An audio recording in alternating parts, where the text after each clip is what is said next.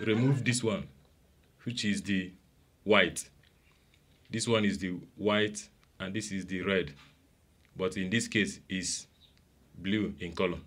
Then if the AV have this stopper, if it has this stopper, this is the stopper, and I mean cut it,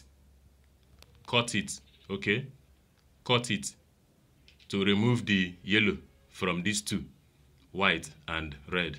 Now carry this particular tool, go to the home theater, go to the back of your home theater. This is the back of my home theater, okay?